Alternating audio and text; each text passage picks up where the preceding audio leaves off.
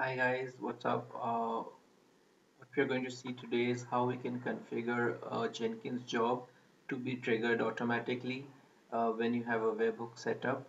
Alright, so the first step you need to do is create a webhook. So I've already created another video that shows that. So please watch that first if you don't know how to create a webhook. The second step would be to go into Jenkins. Alright, and over here you just need to create a new job. So we are going to create a freestyle job, and we just create test job. All right, and we select freestyle, just say okay.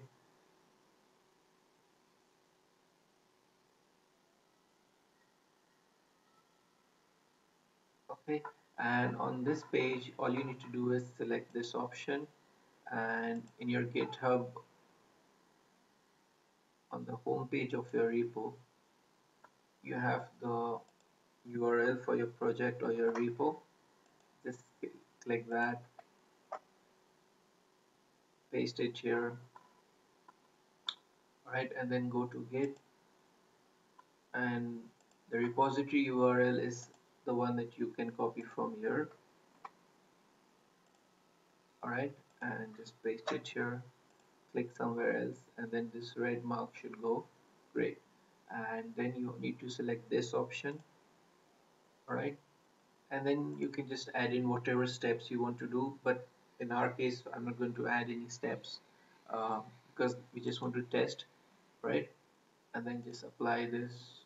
You see the apply option, save. Okay, great. So now we have this test job and we don't have any builds over here. So what you're going to do is test this. So the way we are going to do this is just go to the repository, try and update the README file. Okay, go here. This is a test update. Okay, just commit it. Cool. And now out here we should automatically have a trigger because we have created a webhook and we have created a job that's going to automatically listen, and once there is a commit it's going to build it.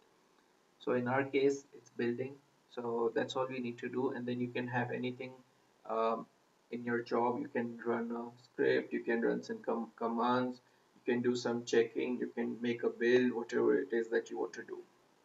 All right, thanks. I hope this helps.